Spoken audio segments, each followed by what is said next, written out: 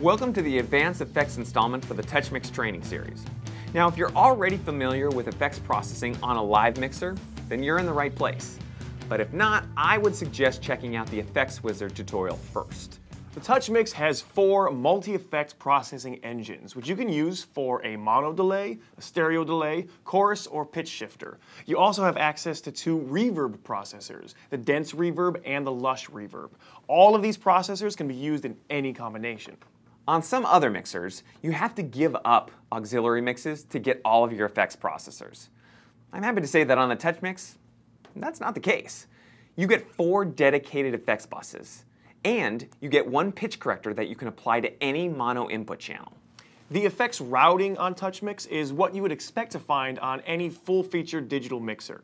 There are 4 post-fader effects sends from each and every input channel, and each effects processor has returns to the mains and the aux outputs. Let's look at the processors first. Here is the main effects screen. Most of it is occupied by the effect processor control panel. This panel lets you store and recall presets, and choose between processors and control effect parameters. Right now we're looking at the dense reverb control panel. If you select another type of processor, the controls and appearance will change. Here's the mono delay. Note the tap tempo button. Touch it and you can set the delay tempo using the master control wheel. Some of the control panels also include a simple mode option. To the right of the control panel is the Effect Return Master Fader. This adjusts how much of the effect is sent to the main output. Now across the top you'll see a row of knobs. These let you return the effect of the auxiliaries for performers who want effects in their monitors. The EQ tab at the top takes you to a 2-band EQ with a variable low-cut filter, so you can fine-tune the sound of your effect. EQ settings are stored with a preset. So that's the processors and its returns.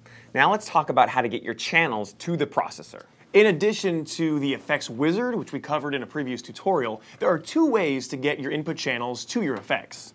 From the input channel screen, just select the FX tab. On the left of the screen, you will see 4 processor icons. If you wish to use a different processor or preset, touch the icon to go to the FX master screen. Press home to come back. The 4 horizontal faders are your effects sends. Bring up 1 or more faders for the effects that you want to use on this channel. If you're in advanced mode, you will see 2 global effects parameters knobs. These let you adjust the 2 most important parameters for the selected processor without having to go to the master effects screen. Now, as I mentioned earlier, there's 1 pitch corrector on the mixer. Touching the Enable button assigns it to the currently selected channel and unassigns it from the previously assigned channel. Use the blend control to vary the mix between the wet and the dry signal. 100% wet is used to correct the pitch. A blend between wet and dry is used to provide a doubling effect, and dry bypasses the pitch correct altogether. Use the key control to select a musical key signature. Both major and minor key signatures are available, allowing the pitch corrector effect to be more accurate in determining what the intended note is. Use the correct rate control to adjust how quickly the pitch correction tracks. You can also see the sends and return levels for all your effects at once by selecting Effects Overview. To use Effects Overview, just press Menu, then Effects Overview. Here you can see and control all of the sends for all of the channels all in one place. TouchMix has amazing effects features and capabilities, but there's more to it than that.